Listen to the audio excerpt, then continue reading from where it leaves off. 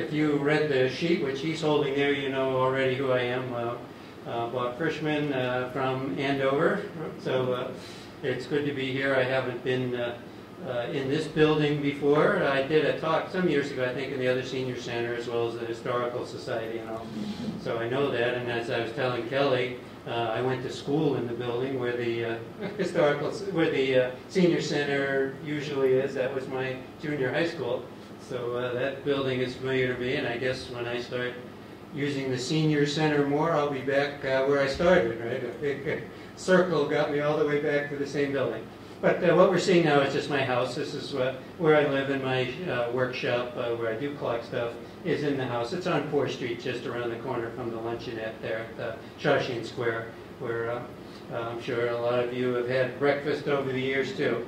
So we can start moving along, and something that I realize and then forget and realize again is that the cover of my 1969 Andover High School yearbook was a clock face like this. I can't say that that's why I got into clocks, but it's sort of every time I'm reminded, look at my yearbook, oh my God, you know, this is all related to clocks. And in case you don't believe me, there's little Bobby Frishman there on my yearbook page from that yearbook. So I guess I wasn't too inventive in my nickname, you know, I got Bob there, but you can see there are a few other people I kind of remember from those high school years too. But so that proves that I was there. I know Brian Fitzpatrick. Oh, yeah. It turns out some of these people are still around, and of course I look the same, but they all look different, so I can't recognize them usually. So you probably noticed that my business name is Bell-Time Clocks, and I thought of that many years ago because I just acquired this Winslow Homer engraving that's titled Bell-Time. He was an illustrator before he was a fine artist, and he did a lot of work for Harper's Weekly in 1868. There was an article about Lawrence, Massachusetts, and he knew about Lawrence because his brother was a worker there, higher up, not one of the regular textile workers.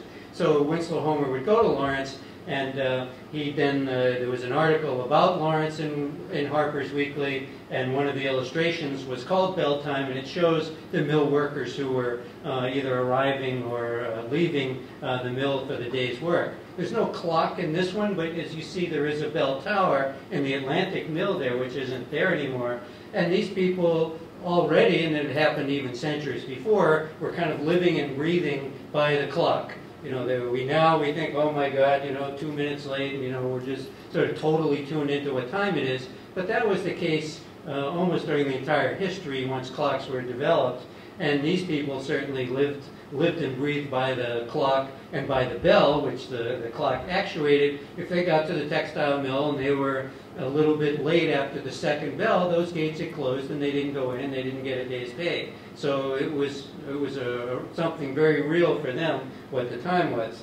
But today was a special day for me, and I'm going to digress slightly because it was, as you'll see, something I was up very early this morning dealing with this in a good way. This is the emblem, the logo of the Worshipful Company of Clockmakers, which is the guild in London, in England, which was founded chartered in 1631, and by King Charles I, and it was the guild that was established for clockmakers and watchmakers in London so that they could work in the city. And that guild still exists, like more than 100 other London guilds, and they don't necessarily all do that work anymore. Sometimes it's family connections, but I became a freeman of the Worshipful Company of Clockmakers some years ago, and I've gone to some events that you'll see.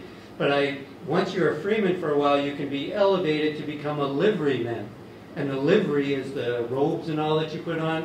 So today was a ceremony on Zoom where I didn't become installed as a liveryman yet, but you have to become free of the city in order to be a liveryman. So today was the event that made me free of the city. So the master of the Clockmakers Guild, the Clockmakers Company this year, is a woman, but they're still called master, Joanna Migdal. So she was involved in the Zoom program as well, watching as a few others of us became installed. So Just seeing if he was arriving, but not sure. So, and this is the clerk of the Chamberlain's court, and he's the one who's in charge of bringing of granting the free of the city thing, and he's waiving the rule book, which talks about how you can't be drunk and disorderly and those kinds of things. So this is Murray Craig, and as he told us, he's just the 37th clerk of the Chamberlain's Court since the 13th century. So I guess these guys hold their jobs a long time, and here he is waving the rule book around, which we'll receive eventually. One of the benefits of being free of the city is that you can drive sheep across London Bridge. And this shows some of them doing that. It used to be anytime you wanted to, and it wasn't ceremonials because there was a pretty substantial toll on the bridge back centuries ago. So if you didn't have to pay that toll, it helped you a lot if you were bringing sheep into the city or any livestock to sell. But now, once a year, they do this kind of reenactment, a ceremonial thing, where they drive some sheep across the bridge, and it's a fun thing. So that's one of the benefits I will have as a freeman. And what I also did is I had to take an oath of allegiance, and I won't read it all there, but in part I was saying that I was going to be obedient to the Queen. So whether I've violated my American passport, I'm not sure, or my citizenship, but I have now sworn some kind of allegiance to the Queen, and I guess that's probably a good thing. I don't think they'll call me up for duty anytime soon. But you can see what the livery looks like, and at the actual installation, which I will hope to go to London to do at some point soon if they let us go, is you actually are clothed where you put the robes on and you become a liveryman in that particular guild. So that's going to be exciting. But here's a picture of, this is the past master of the guild, and here I am receiving, being installed as a freeman of the Worshipful Company of Clockmakers. I'm signing the book, which goes back, generations, centuries almost. So I'm again signing something that probably is a problem with my American citizenship, but if you won't tell, I won't either. And of course, there was a lovely luncheon afterwards. This was the Ladies' Day luncheon, which happened to be at the time that my wife and I attended in order for me to become free of the city. And you see some of the members there, and they're always in these unbelievably beautiful guild halls, which still exist in the city of London.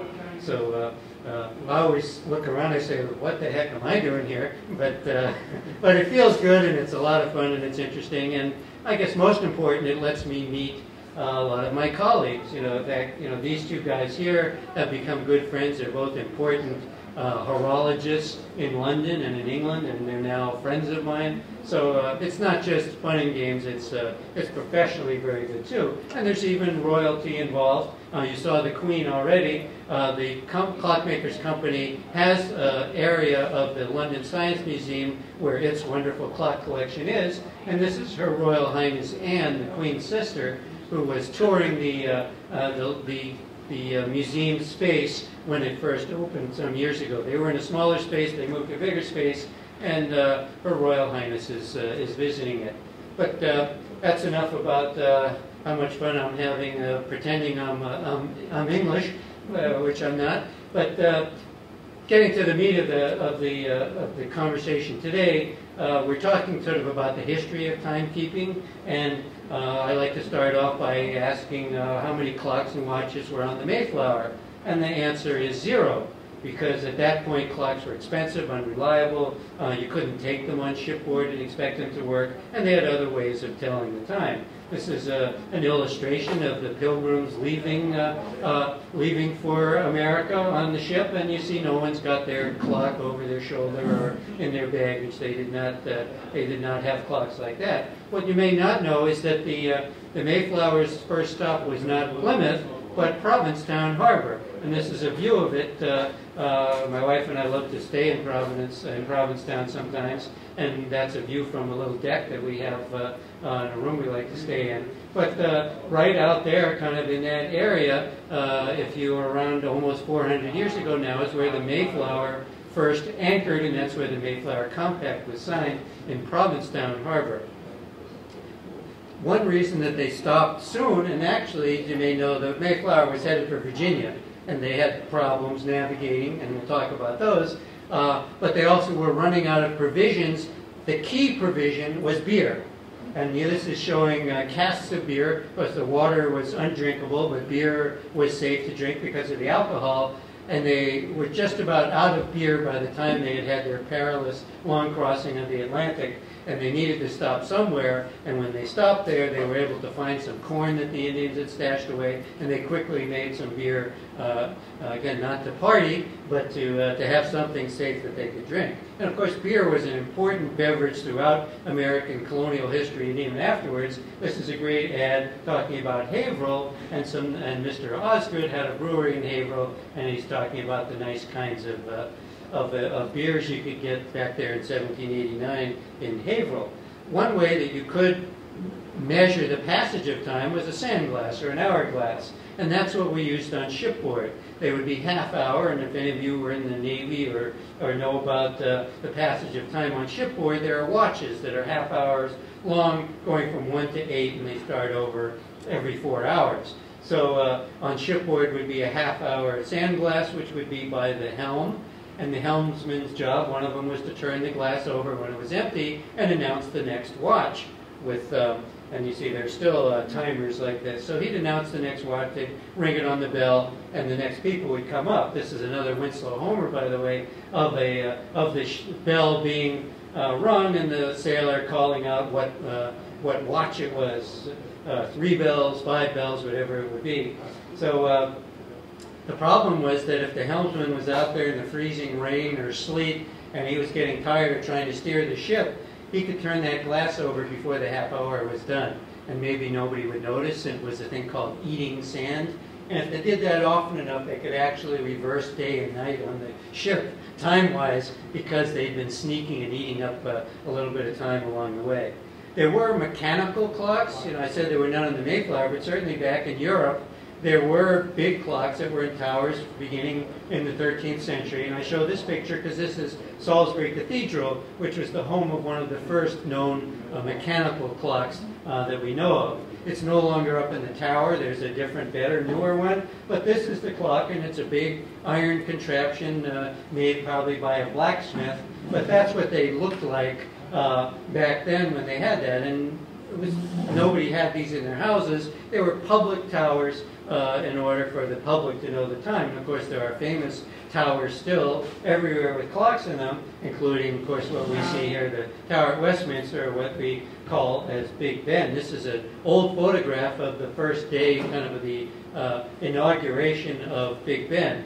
The key thing to keep in mind, especially if you want to annoy people with trivia, is that Big Ben is not the name of the tower or the clock, it's the name of the bell.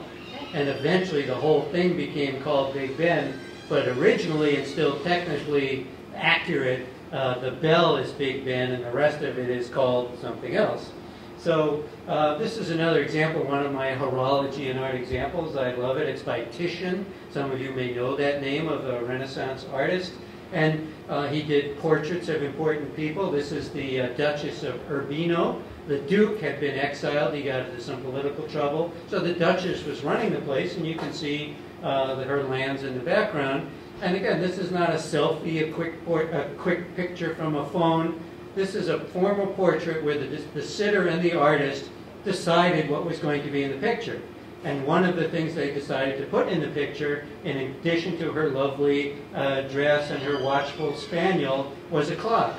And the clocks which appear in these early paintings are always there for a reason. They're metaphors for not only the transience of life, but also the fact that she was affluent and sophisticated and modern, because clocks were new at that point. Very few people had them. They were expensive. So if the Duchess of Urbino had one of these little clocks, it right away told people that this was an important person who was disciplined and modern. There's a close-up of that type of clock that were made in northern Italy, southern Germany, probably in Nuremberg in this case. And if you look closely, you see it only has one hand. And clocks only had one hand until some hundreds of years later. If you think about it, you don't need two hands. You can tell that it's around 1 o'clock now. And if the hand is halfway between 1 and 2, it would be 1:30. So you can tell old clocks one way of telling them is if they're one-handed. This is a view of an early clock-making shop. Often the clockmakers were among the most sophisticated, experienced, trained, smart people in the trades, because it was very difficult work. You had a lot of math involved in figuring out if the gears are turning, how to make sure that it converts into the hours being shown correctly. So these were sophisticated. You can see some clocks being made here, some bigger clocks. So and this is a view from again several centuries ago of a clockmaker's workshop. There were many other depictions of watches and clocks during the golden age of Dutch art in Holland. There were a lot of these vanitas pictures that had imagery that, again, spoke to people right away about spiritual issues, the passage of time, life's pleasures, but also the fact that time is speeding by. So there's often these watches in here, and of course watch collectors and lovers like me love this because these Dutch artists used very fine brushes and created great detail. So you actually can see quite a bit of the watches from these early 17th century paintings. And in this case, we know that this watch also was a repeater, meaning it could ring the hours, because this was a bell inside the lid, and the lid is perforated. So he could push a little button, and if it were dark or he didn't want to have to pull out his watch, he'd hear a little ding, ding, ding, and it would tell him what the hour was. So there were often portraits too. You see this is possibly a bridal portrait, and she's holding a watch, perhaps a gift from the groom, but also again to show that she was affluent and sophisticated. There's a close-up of the watch, and again you can see that it's a single-hand watch that she's got in her hand too. And here's a real example of one of those, again with one hand. What you'll notice here too is that within the lid is a sundial, because up until 100 and some years ago, the way virtually everybody set their mechanical wind-up clocks and watches was with a sundial. There was no other way. There was no GPS, no radio, nobody telling you what time it was, especially the town clocks and all. The way you did it was by using a sundial. So obviously it had to be sunny out and it had to be daytime, not nighttime. But if you had the sundial and it was oriented correctly, you'd know the time, and then you could set your other clock or watch. These sundials are still in use. This one's in the lovely garden at Beauport in Gloucester. Some of you may have visited that historic New England site. So they're garden sundial, and if you look, you know, the gnomon is the pointer, and it's pointing at the hour. So you've got a pretty good idea of what time it is from your sundial. And of course, we have a big one right up here on the grounds of Phillips Academy. This is the Paul Manship armillary sphere, which is sort of just a big elaborate sundial, and that also tells the time. They're more decorative now, of course, too, but they're useful. And sundials go back to ancient Egypt, really, but certainly they were around in Roman and Greek times. And this is actually a mosaic from ancient Greece showing a sundial on top of a pedestal. And the translation, roughly, of this wording up here is, "I'm late for lunch." Already, these people were, as I was talking about before, were getting all, torn up about the fact that this timepiece was ruling their lives now. That they used to eat when they were hungry, go to bed when they were sleepy. Now this darn thing is telling them, oh, you can't eat until the shadow comes over to 1 or whatever it was. So already they were complaining about the tyranny of it. So another one of our American stories, of course, is Pocahontas. And we see an illustration here of her saving Captain John Smith. The issue is that the story's not quite true, because what really saved his life first before Pocahontas arrived is the sundial, the little pocket sundial that Captain John Smith had with him. And this is an example similar to what he would have had, and that was how he was telling time. And the Indians supposedly were so intrigued by this instrument that he was showing them how it worked and everything, and that's what stopped them from beating him to death until Pocahontas showed up and gave them more reasons to not kill him on the spot. So just remember that too when you hear the stories of Pocahontas. Another important one, this is Roger Williams, the founder of Rhode Island, after he got booted out of Boston for not being religious enough according to their strictures. So he's arriving in Rhode Island. He's peacefully meeting the Native Americans who are welcoming him there. And we still have Roger Williams' pocket sundial. This is in a collection, and we know of it. And this is, again, how he was telling time when he was long ago in our neighboring state, and actually in our own state too.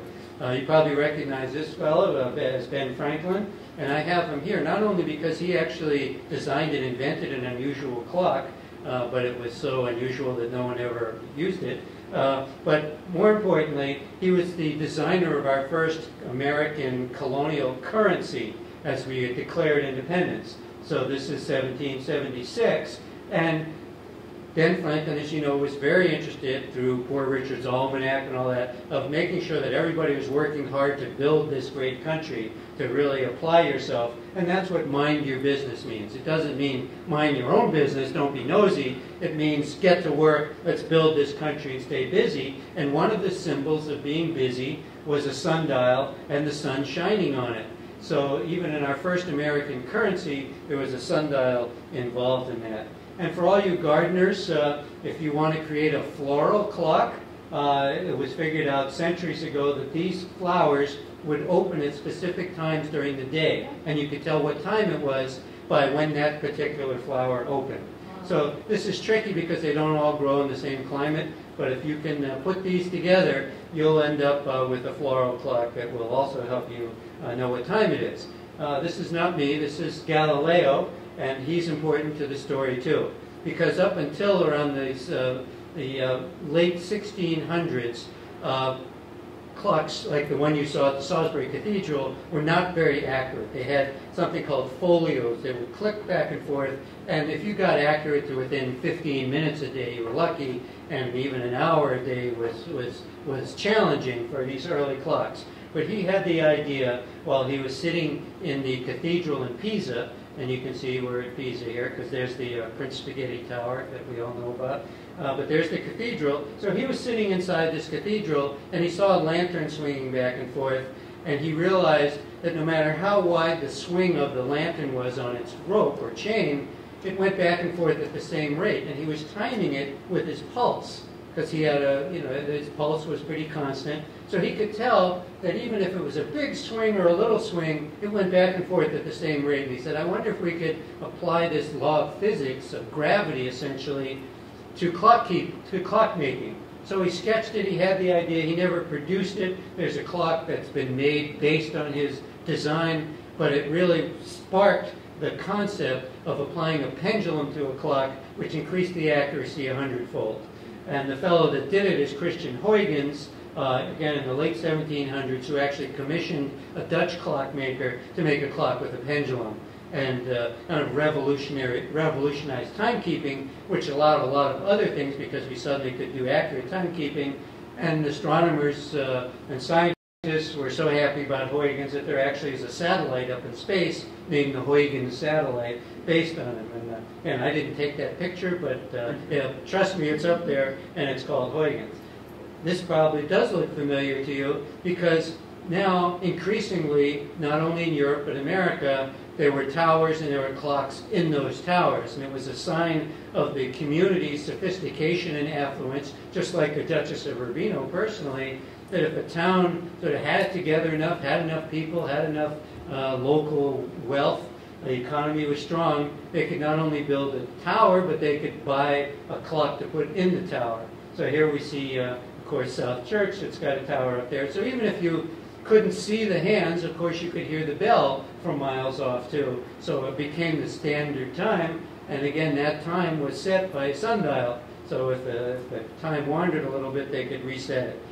Inside South Church, if some of you belong there or have been in there, is a lovely gallery clock, these are called. Actually, I've serviced this clock. I'm happy to do it as a donation for them. But that's inside, made by a very important early Boston clockmaker. And that's what it looks like inside, along with a lot of repairers' notes who had written in there as they worked on the clock. But that's the simple movement that's hanging inside, driven by a weight, as most of these early clocks were, not a spring. Springs were hard to make and expensive. So there you see them. But there was even earlier meeting houses. This is Andover too, but of course that building isn't there anymore. But there were other places with towers with clocks in them all around the area too, and it again showed that we were a burgeoning community. This one, of course, is on Phillips Academy. There's Samuel Phillips Hall, lovely blue dial clock in there. This is right down where I live. My house is back in there. Unfortunately, you can't see it in this old postcard, but there is a clock up in that tower too with a bell. I guess I consider myself lucky that that clock hasn't run for years, because that bell would probably be keeping me up at night. I have been up in that tower, and whatever, the original movement is long gone, and somebody tried putting some electric thing in there that obviously didn't work well, so that clock hasn't worked ever since I've lived there. And of course, just over the river in Lawrence is the Air Mill Clock Tower. And you can see this was at one time the largest mill clock in the world. You can see the workers in the dial before they finished installing the clock. There's the movement inside. But it's only 6 inches smaller in diameter than Big Ben and our clock in London. So it's a huge clock, and perhaps now when you drive by there you'll have even more of an appreciation for it. This is the church over in North Andover Center, the old center there. So they have a clock in there, and they do have an old movement in that tower. It's made by the E. Howard Company in Boston that made beautiful clock towers and other types of clocks as well. So that's sitting up in the tower, and I've been fortunate enough to look up inside there. The other great thing about that is the bell that's still in there, the original bell. That name might look familiar to you. Paul Revere not only rode his horse around New England screaming, but one of the other things he did was a bell founding company that he and his son produced later in his life. And there are hundreds of Paul Revere bells still in towers throughout New England. But it was great to see this one actually there. And we'll talk about Paul Revere a little bit more later. But here's a scene of downtown Boston in the 18th century. And there was a public clock that was up in the State House Square there that showed that. But in that same location, a momentous event happened that you may recognize this too. It's the Boston Massacre in 1770. Paul Revere engraved this view of it, and it was a propagandistic view. The Boston Massacre did not happen like this, but we were already getting kind of angry with the British and didn't like the fact that their soldiers had occupied Boston, and we wanted to get rid of them. So this was kind of an altered version of what happened. But Paul Revere was in such a hurry to get this print out, so he could not only make some money selling it, but spread the word. Was that in the clock there in the building, he got the time wrong by 2 hours, and he realized it after he'd already run off a lot of prints. So there's 2 editions of this print, and the second one on the copper plate he corrected the time. So we see it there. But this is actually a twofer as well, because not only is the clock there, but there's a large public sundial on the face of this building. Sort of amplifying the point that you couldn't always trust or be sure of the mechanical clock, but as long as the sun was out, you'd know exactly what time it was from a sundial, whether it was on a little pedestal in your garden or on a big one on the face of a building somewhere.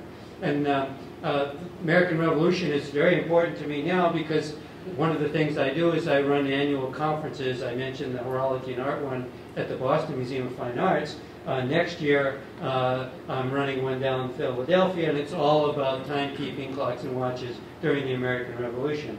So if some of you want to join us down in Philadelphia next October, it was supposed to be tomorrow, but we put it off a year.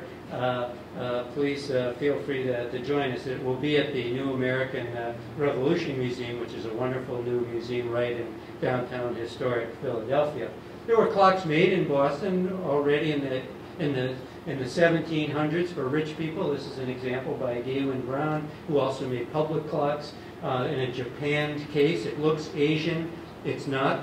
People were interested in Chinese and Japanese decorative arts at that point, so they would decorate furniture with Asian-looking motifs. But so they had tall case clocks at that time too. But you notice I'm saying tall case clock because no one then, and up until 1876, when this song became popular, called them grandfather clocks. you went back to somebody in 1800 and asked for a grandfather clock, they would have no idea what you were talking about. They were called tall clocks, 8-day clocks because they ran a week, that kind of thing. But this song, which some of you may be humming in your head right now, became popular, and after a while everyone started calling them grandfather clocks instead. One of the places where the first American important grandfather clocks were produced was at the Willard House in Grafton. The Willard family was an important clockmaking family. They eventually moved to Boston, but this is now a museum out near Worcester, which is a wonderful place to go. There's more than 50 beautiful Willard clocks on display there. He then moved to Roxbury, adjacent to Boston, when Boston was much smaller and just connected by a little neck to Roxbury and the rest of Boston.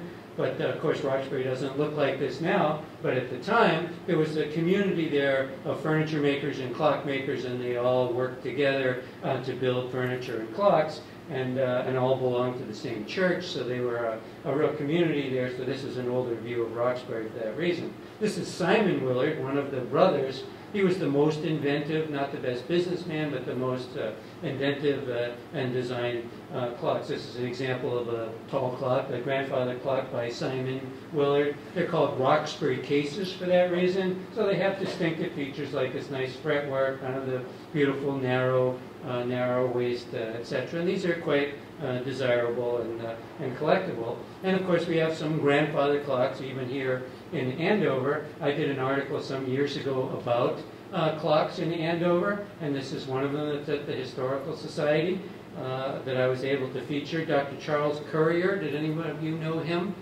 He lived on Central Street, one of the big houses.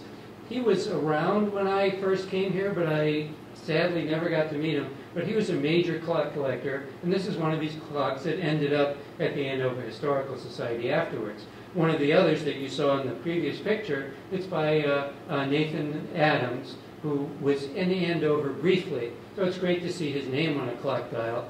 And I happened to see this was coming up at an auction, and I alerted the Historical Society, and they got some money together and bought the clock. And I said, this is great because you're never going to see another one.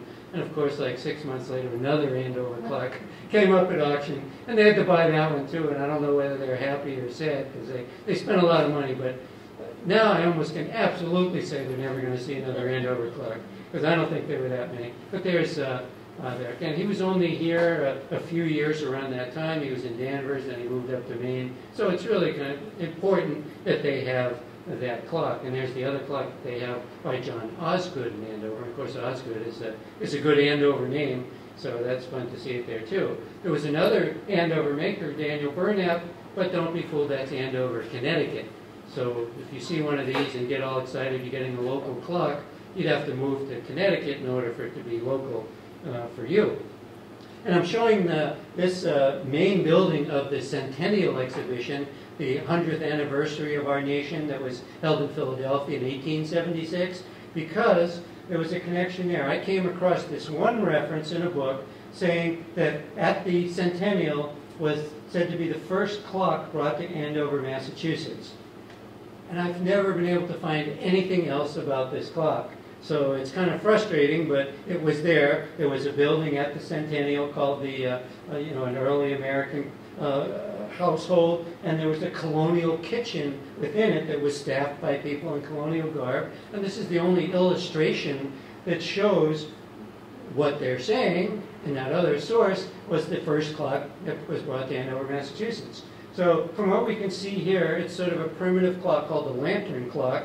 And there's an example of one from that was in another early New England home at around the same time. Of course, you needed to have that too in case somebody was firing arrows at you, I guess. But on the wall, you might have what's again called a lantern clock, because it sort of looks like a lantern. These were designed in England. The pendulum and the weights would all hang below and swing in the air. So I'm pretty sure that's what that Andover clock was, but so far I've reached a dead end in getting there. So here's another closer look at a Simon Willard clock, and there's been a big controversy about how much the Willards actually made, because they could import clock movements, clock faces, clock parts from England. I don't think they brought any cases over, But it's increasingly obvious that they probably mostly, even though they were clockmakers, that they assembled clocks and sold imported things from England. For example, in this case, here's the Simon Willard dial. Here's the back of it, and you see it says Wilson on the piece of the dial that's back there. Wilson was a Birmingham, England dial maker. So for sure, this dial came from England, all painted up like this, and simply Simon Willard's name got applied to it later. Another one of my horology and art images, and I love these generic, these genre scenes of New England households, because you see, again, if they're trying to say this is a sophisticated, fairly affluent family or well-to-do family, they would have a tall clock in the room. And in this painting of their room, you see it there.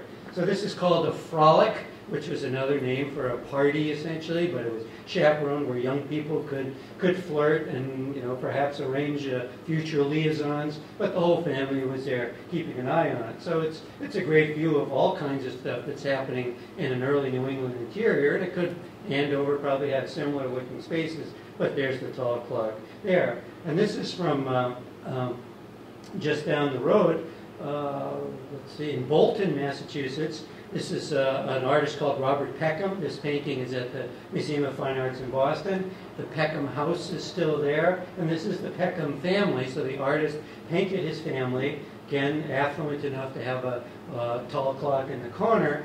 But you kind of wonder, you know, this looks like a party, but things look kind of somber. And it's because this is what's called a posthumous painting, because this little girl, little Elizabeth, had died about 3 months before this painting was made.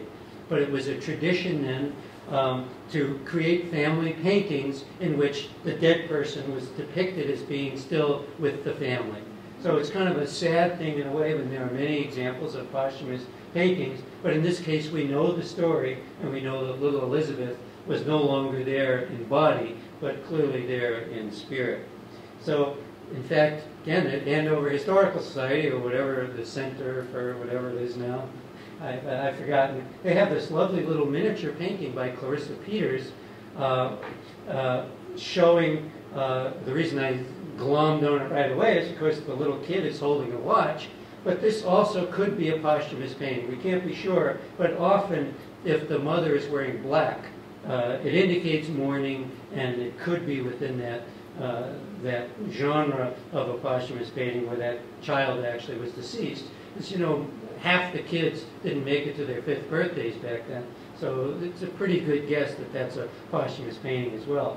There were certainly other, these folk art paintings. This is by an artist named Joseph Davis, who went town to town and would stay with people and do their portraits in exchange for room and board, and maybe a few coppers to help them along.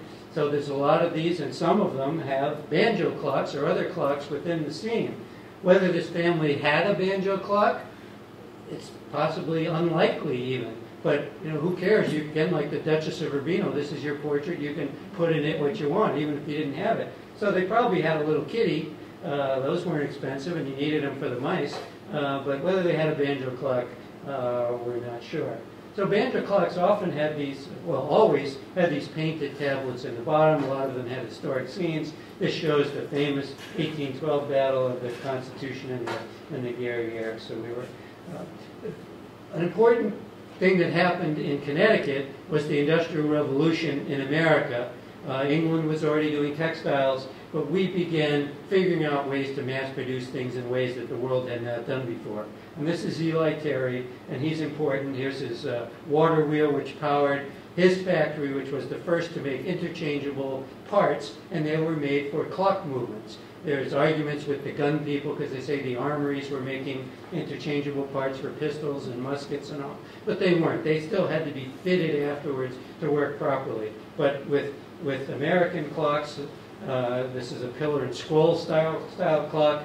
They actually mass-produced the parts, and they could be interchangeable. They could go into those movements without a lot of alteration. And you can see, here's an example. Seth Thomas is one of the big names in early American clockmaking. And brass was expensive. The English didn't want us to have or make brass. What we had plenty of was wood. So we actually began making these clock movements out of wood.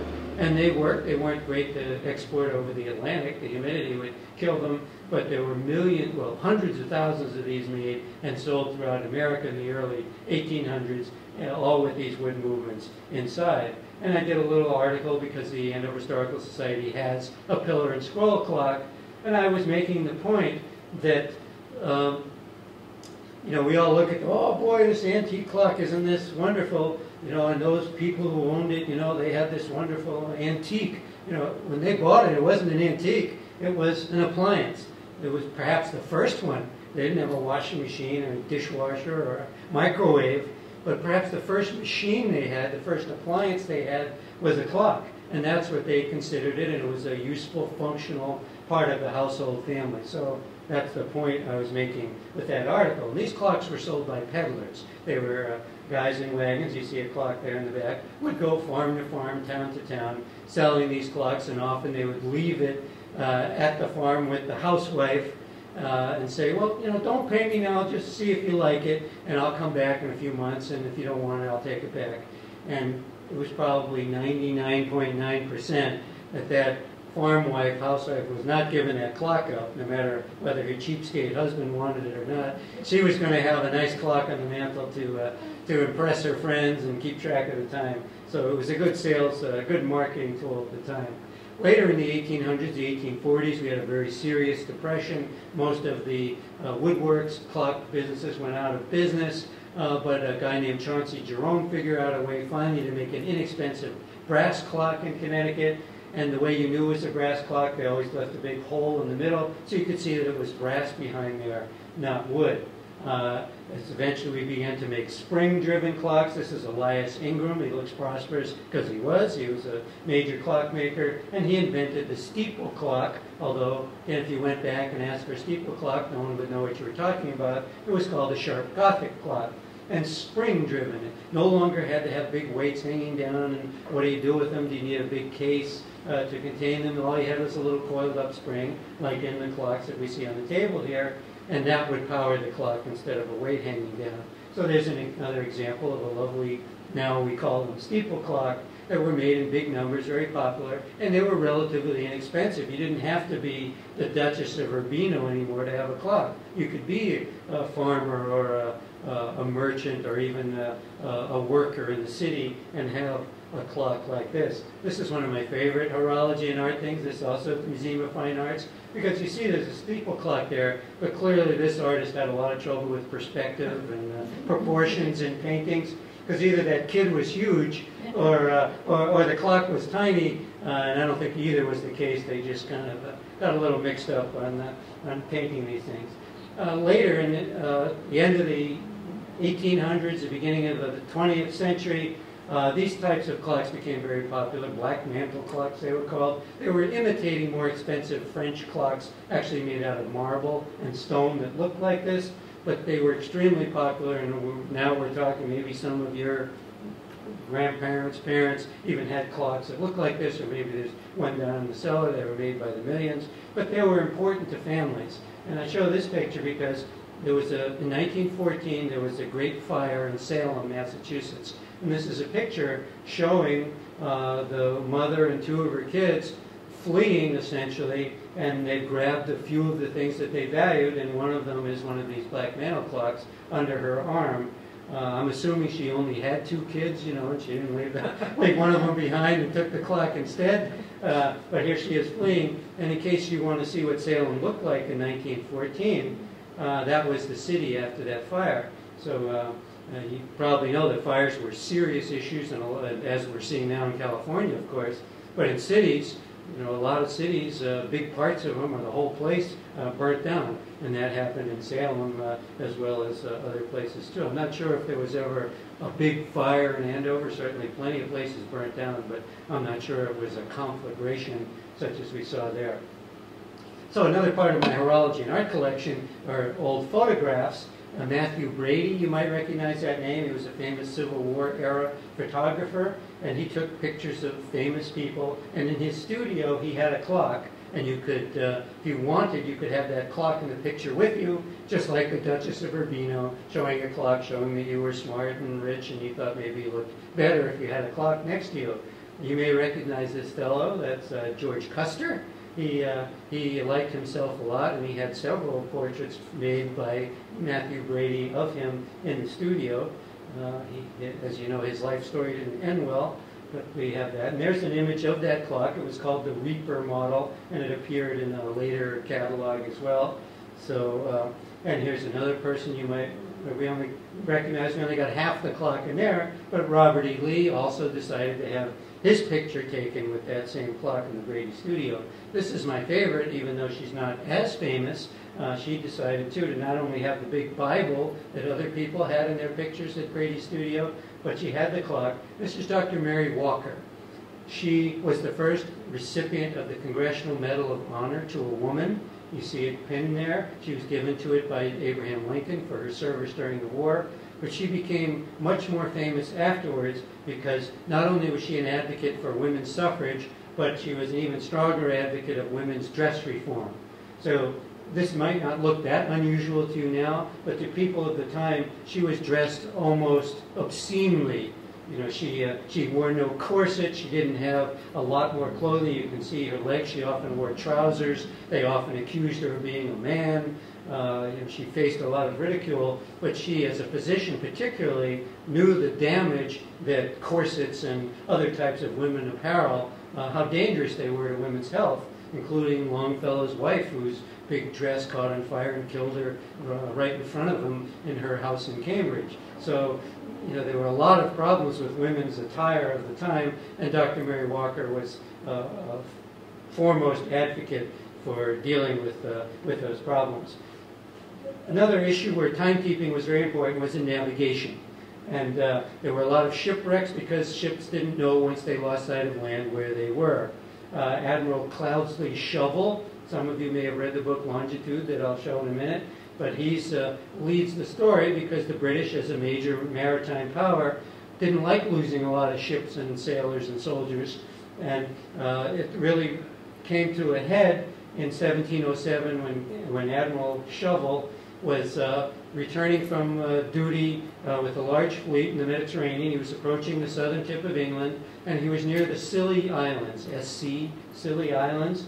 And one of his officers said, "Hey, Admiral, I think we're close to the Scilly Islands, like dangerously close." That officer was immediately hanged for questioning the navigational abilities of the Admiral, and sure enough, within a few minutes, they hit the rocks. Several ships were crushed, lost, 1,200 sailors drowned. Admiral Shovel survived, crawled up on the beach of the island, and was clubbed to death by a woman who was stealing his watch. So it's maybe a fitting end, but the British decided, you know, we got to deal with this. And one way of knowing where you are on the ocean is if you know very accurately what time it is.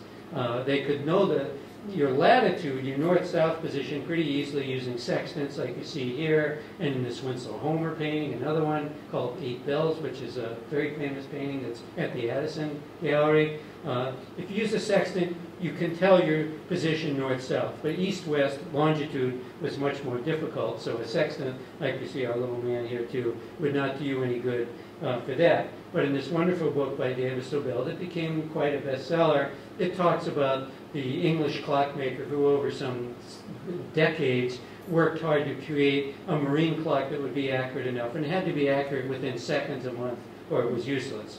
But and everyone said it's impossible. Even Isaac Newton said you'll never make a watch that accurate, but he stuck to it. Here he's showing what eventually he won the Longitude Prize, which the British Parliament had offered to try to solve this problem. It was an immense amount of money, but he had to fight hard to get it after he'd proven that he could do it. And then eventually the winner ended up being a small, almost pocket watch size thing. There, it's H4, Harrison 4, his fourth attempt. This is in Greenwich, England. You can see it. It's still there, along with H1, 2, and 3 as well. His other attempts to make something accurate enough. And that really revolutionized navigation because then you could fairly easily know where you were east-west as well as north-south, and your ship wouldn't end up either on the rocks or in Provincetown instead of Virginia, which is a problem I mentioned earlier. Eventually his technology, Harrison's technology, was used to create in large numbers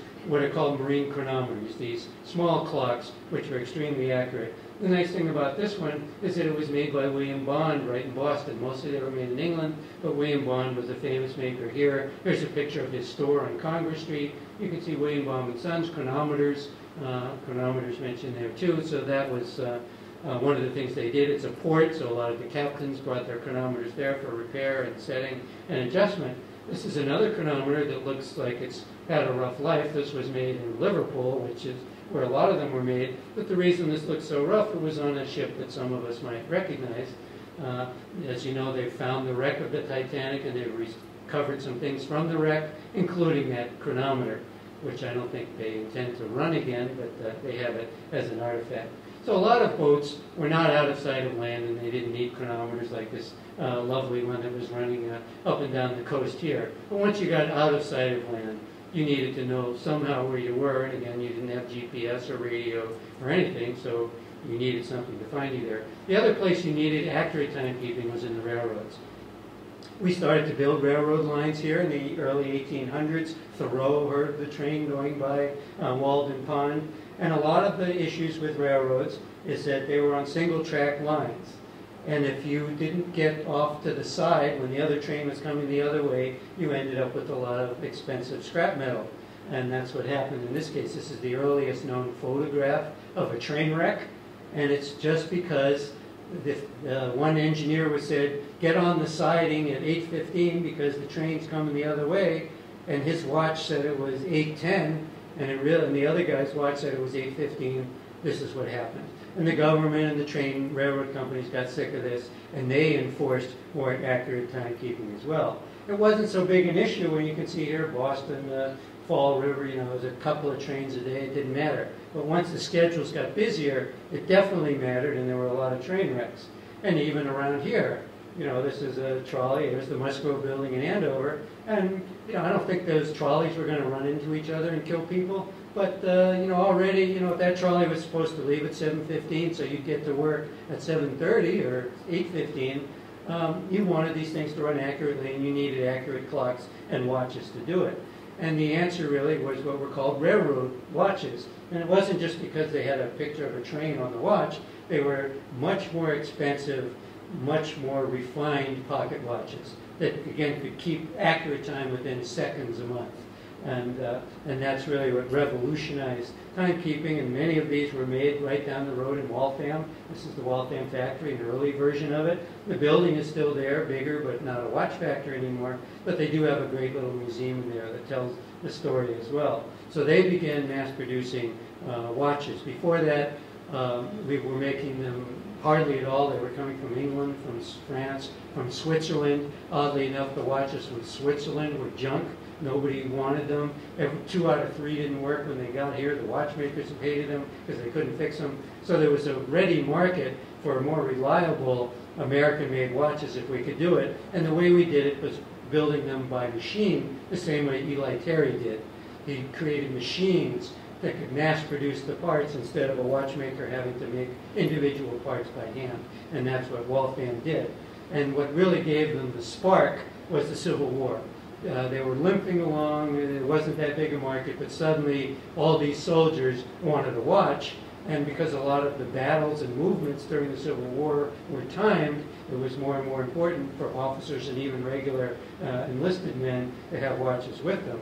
And there's, again, an early portrait of a Civil War soldier holding his soldier's watch, which almost certainly was one of these early Walthams. There's a picture of it, and that's the type of watch that was made during the Civil War that these soldiers would carry. There's some great stereo view pictures from more than 100 years ago, other pictures from inside the watch factory. So you see the big windows there, you see people at work.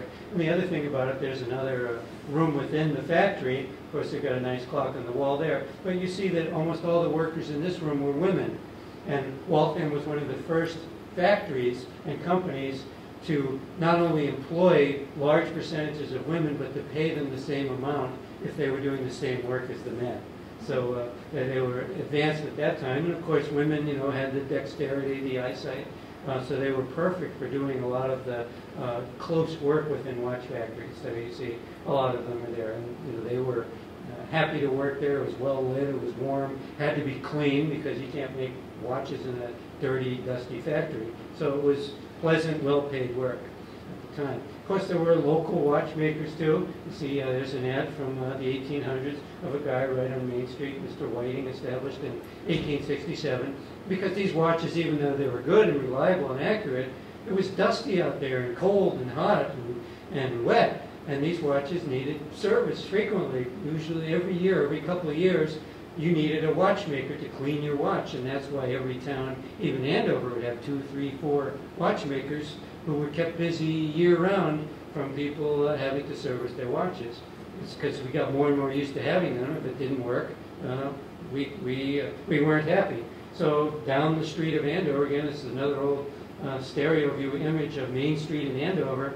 Probably one of these shops, I can't tell without a magnifier, maybe even then not, but no doubt one of those shops was a watchmaker even that long ago. And there's again a very early photograph of what a watchmaker wanted to look like, having his portrait taken there with his work in front of him. These types of photographs are quite desirable. These antique photographs are called occupationals, showing workers with their tools doing their work.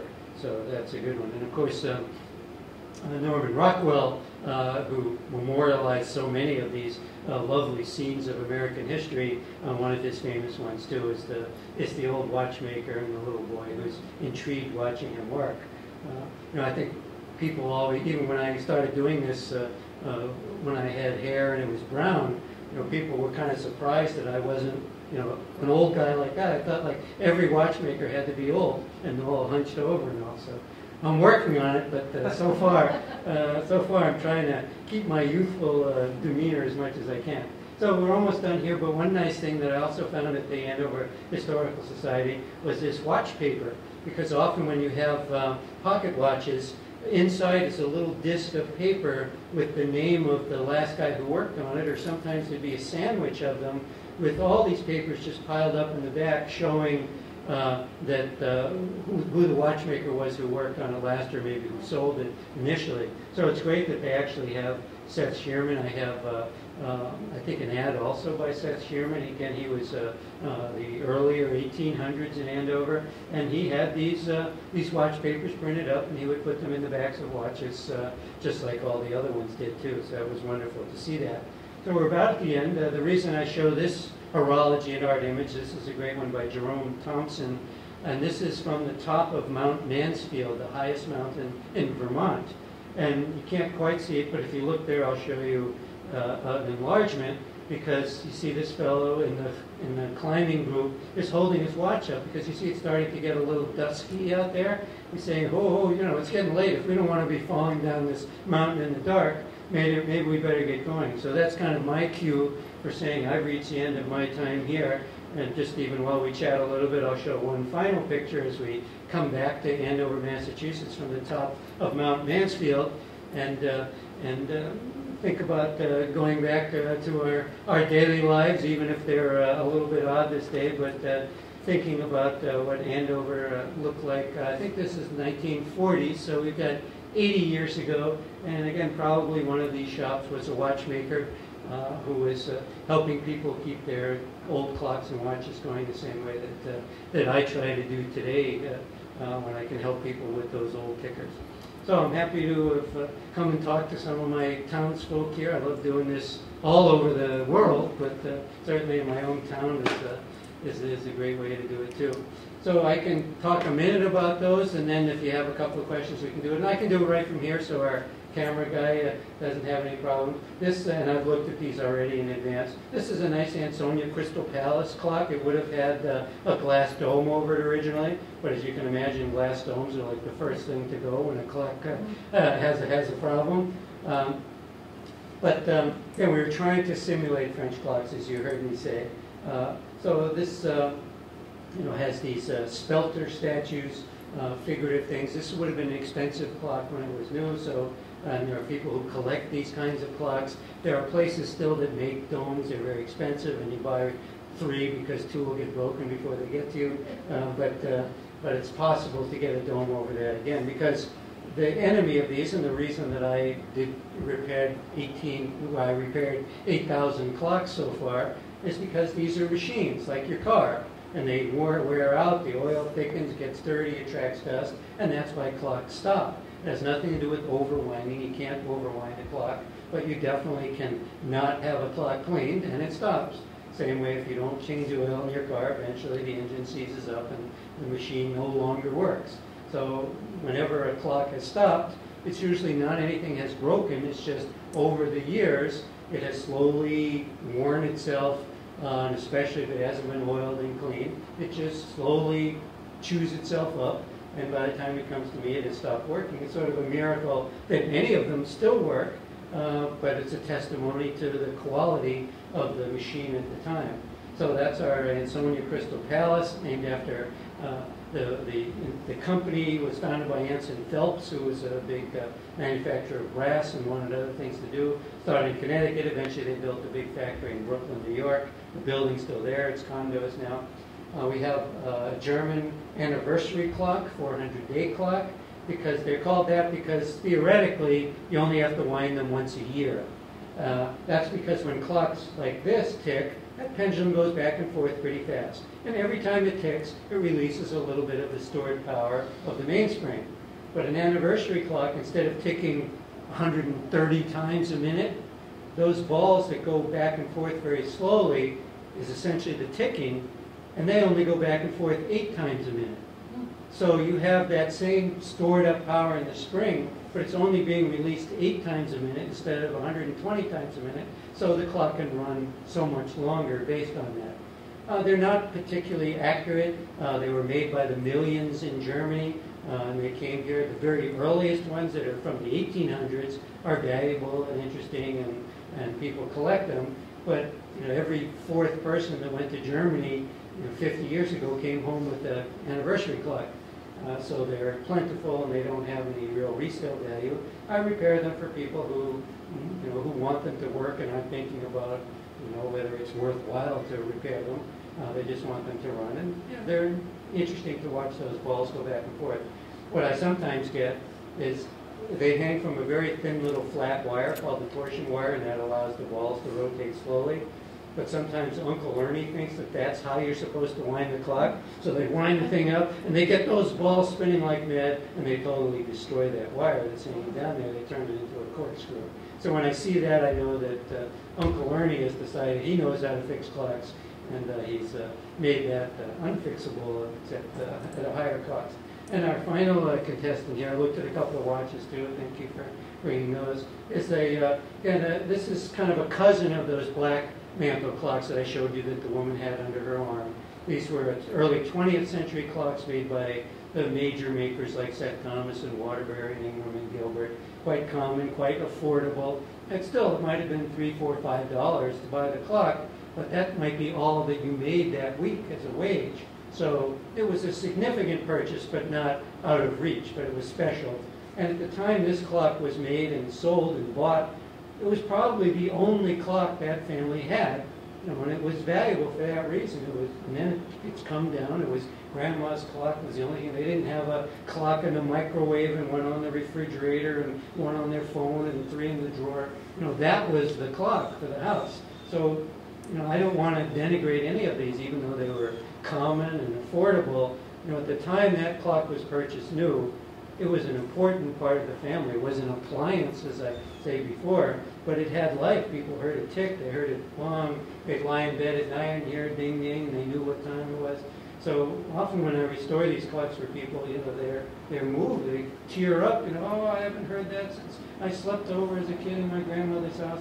So, all of those things are interesting and important, and I'm happy to see them all, and I appreciate that you brought them too.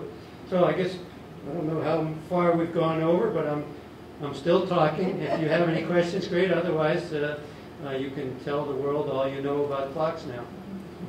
How did you get involved with clocks? How much time do you have? No, it's pretty simple, actually. I was lucky, and it's one of those life-changing things that I wouldn't be standing there if I hadn't gone to a guy's house for Thanksgiving dessert in 1980. You know, just one of these things where I met this guy, you know, saw him again a year later. Why don't you come over? Oh, I can't. How about later? Well, all right, I'll try. I almost didn't go because it was raining. Went to his house. Almost didn't see his basement because, oh, they didn't want to see that junk. Finally saw the basement, and there was all this unbelievable clock and watch stuff. And, whoa, what is this? And you know, the hook got me, you know, and ever since Thanksgiving 1980, it's every day in my life I've done something with it. It became a full-time profession, really, in the early 1990s, because I did it as a hobby, which is how a lot of people start out. But you know, it was clear that there weren't many clock and watch makers around, and you know, it was a great career choice because the second I hung out my shingle, I was buried in work, and that's what happens with most repairs. That immediately, you have way more work than you can handle. No guidance counselor in the high school is telling some kid that they should be a clock repairer, but they should be telling them that because it's been a wonderful profession for me. And now I don't take any more new customers, and I try not even to work very much at it because I'm writing a book about clocks and I do a lot of this lecturing. So, but I know the demand is still out there because every week I probably get 5 to 10 calls for clock repair. And I have a colleague in Beverly, luckily, who wants to work. So he hasn't told me to stop sending him people yet, but I think that's probably coming because everybody, oh yeah, call Ken Pearson, here's his number. So I hope he still wants to be as busy as I used to be. I used to work 24/7. I never caught up, and so it was great, and it was wonderful. I mean, it's frustrating sometimes because essentially you're taking sometimes a 200-300-year-old machine that if the maker of that clock in 1780 thought that anybody in 2020 was going to be using that clock, he would have died laughing. Why would they? What would be the point? So we think that these are eternal machines. Somehow they're mystical and they run forever. They're just machines like anything else, and nobody's going to have a car or a vacuum cleaner 100 years from now. They say, oh, I want to keep this. It was my grandmother's. Can you fix my dishwasher?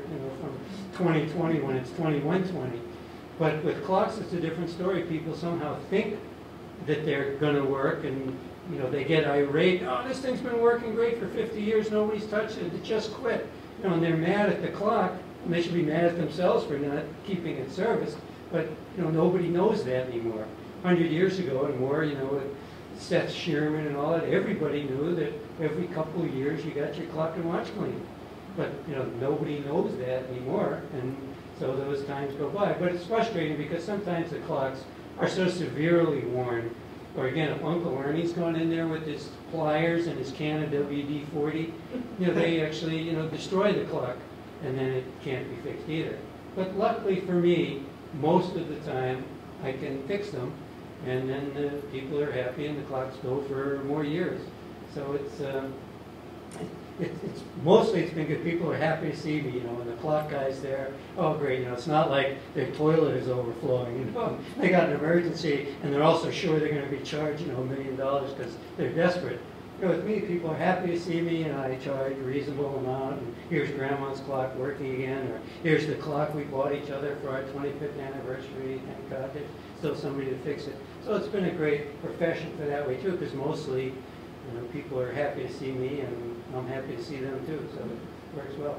That was a long answer, wasn't it?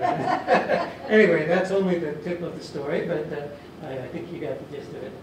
Anybody else, or are you ready to go back to your daily lives now? All right, did I do okay, Kelly, with that? That was incredible. All right, Thank you so much.